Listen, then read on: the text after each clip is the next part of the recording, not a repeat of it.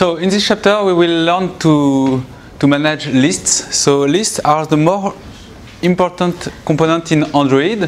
First of all, because it is useful for displaying contacts and many things we want to display in a concise manner. For instance, pictures are displayed through lists, social networks are displayed through lists, and so on.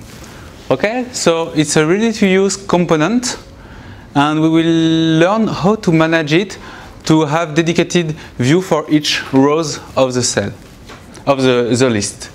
Okay, so it's a list, so we have model view controller scheme. First of all, the view will be the list to display.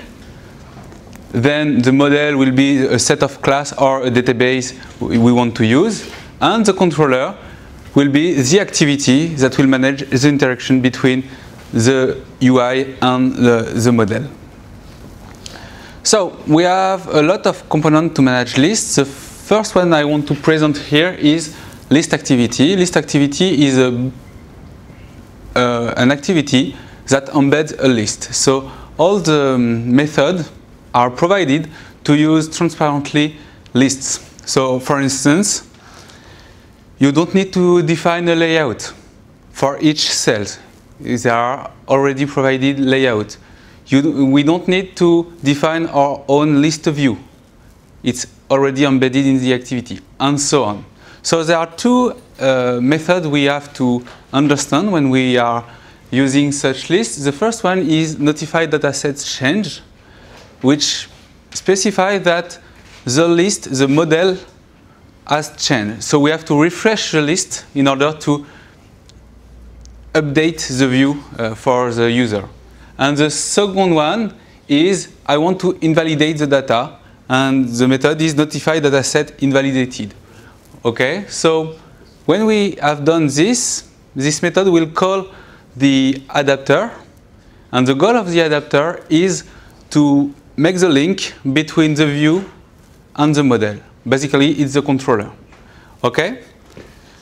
So this adapter uses a dataset observer in order to propagate modifications, and we only have to implement Android widget adapter in order to build our own adapter.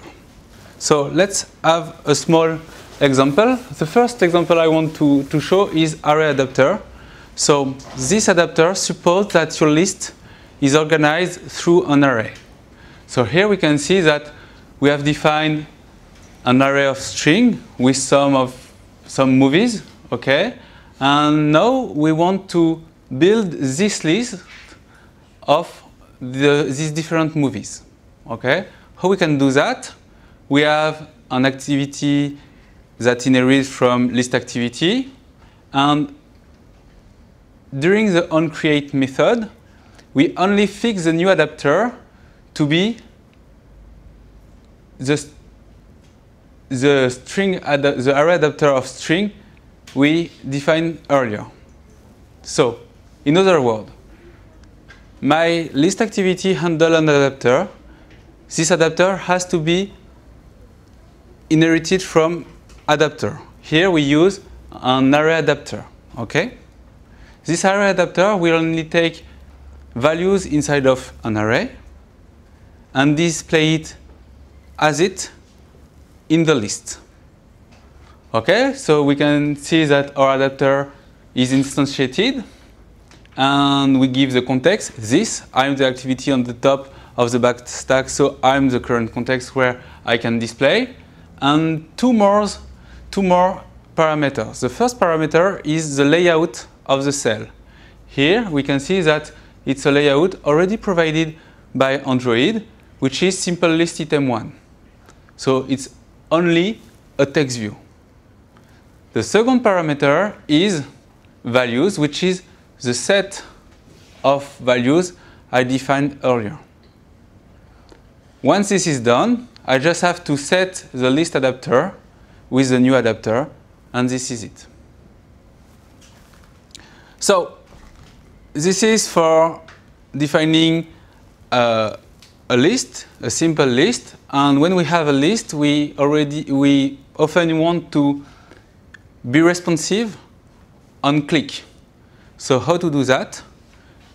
We just have to override small methods. The first one is onListItemClick, and we can do something inside, launch an activity, display a toast, or something like that. And we also can detect long click.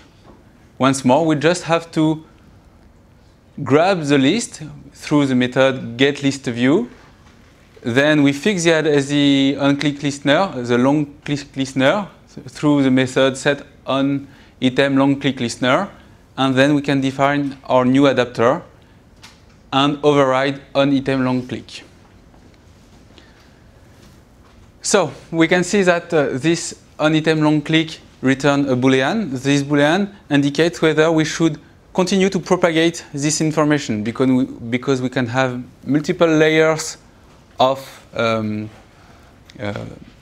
observer for a long click, and we may want to propagate the change or not. So now that we have seen how to build a simple list, we may want to build slightly more complex list.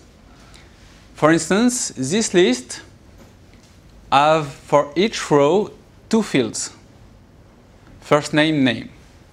Okay, so now we have to define a GUI for each cell.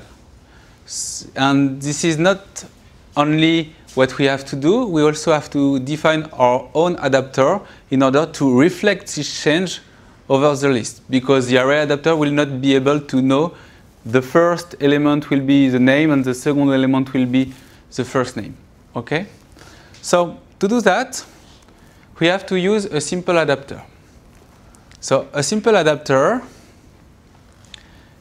is the simplest way to build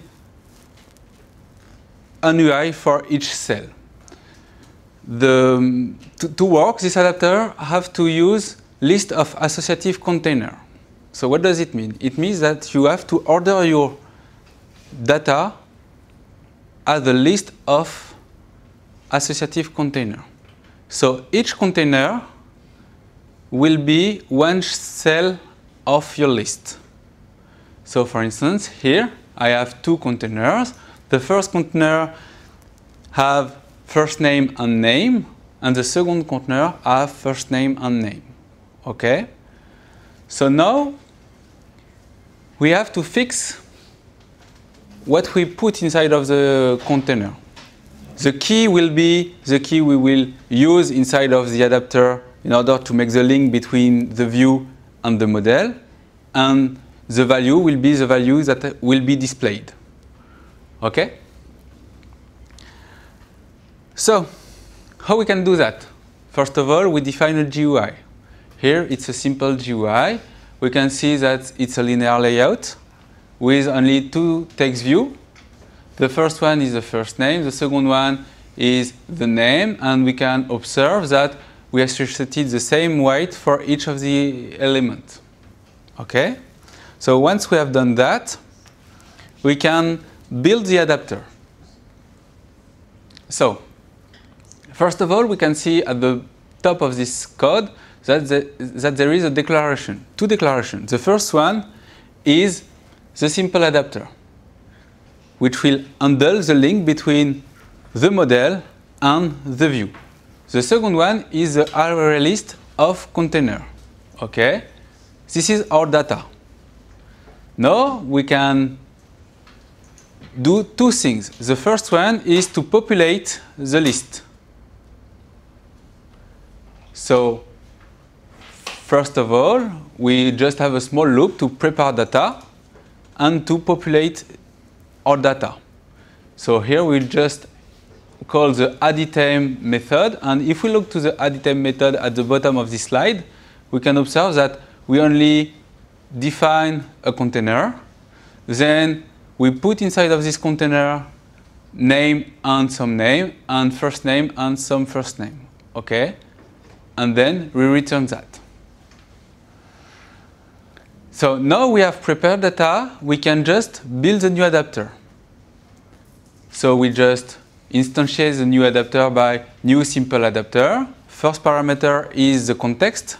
So I'm the activity on the top of the backstack, so I can do some display, so this, then the data, which is the data I just prepared, then the layout, which is a layout I already defined, and then this is the interesting part of our application. Here, these two lines bind fields of our data with GUI. So we can say in the first line that we will manipulate some identifier, name and first name. And for each of these identifier, we will provide on the link below the view we want to use. Here we can see that the first field will be name, and it refers the text view name. The second text field, first name, will be targeted through first name. Okay? So once we have done that, we can just run the method setListAdapter for the new adapter.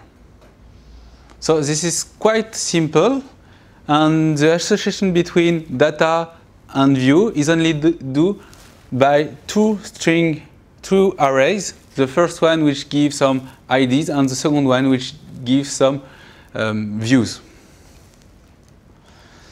Okay, so now we may want to use more complex lists. For instance, we may want to have a list where the first element displays only in a text view, then the second element will handle an image view, then the third element, and so on and so on and so on. So we may want to have dedicated view for each rows. So to do that, we have to refine the option, the method getView. So basically, what will happen? We will display some views, and then we scroll. During the scroll, the first view is going outside of the screen. So this view will go to a pool of views, and we now need a view, and we take a view from this pool of views, and we can reuse it. So the getView method will allow to refine each of the view in the pool.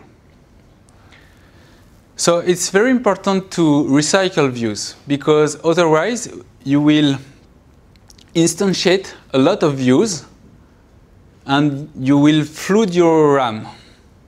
So you need to recycle views in order to have an efficient application. So let's define a more complex list.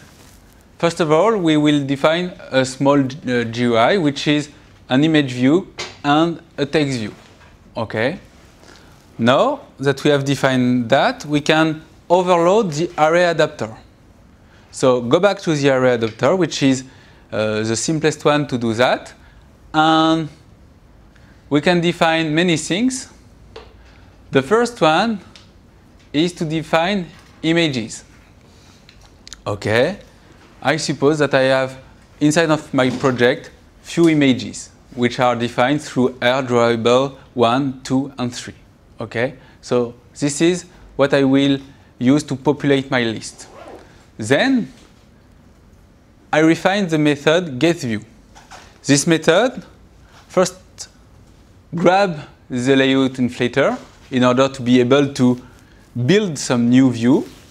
Then we grab the label and the image in text view and image view. And then we want to know what is the current position of the cell I want to display.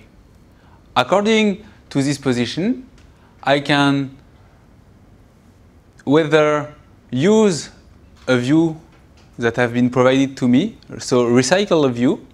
So if convert view is null, it means that I cannot recycle some view, so I have to create a new one. Otherwise, I can just reuse my view. And this is it. So when I've done that, I just have to set up the adapter. I can do that by defining an array adapter with 1, 2, 3, and then I can build my adapter by new adapter and set list adapter to my adapter, which is not adapter but A. So now you can use your list. And this is the same if you want to have dedicated cells for each element of your list. So when we have a list, we may want to have an header for our list. Okay, and we may want to display a particular view at the header or at the footer of our list. So to do that, we just grab the layout inflator, and then we can inflate our view, supposing that our view is in r.layout.header, and that we can add header to our view. Okay, so to sum up, we now know how to build a list and how to have dedicated cells for each element of the list. We know that there are a lot of adapters. The first one is array adapter, which is the simplest. Simple adapter is also simple, but these two adapters are not very useful when you want to deal with database. So there are cursor adapter if you want to use database, and you can define your own adapter if you want to have specific needs. So all of these adapters work exactly the same. You just have to refine the method getView if you want to have a dedicated view. So this is it.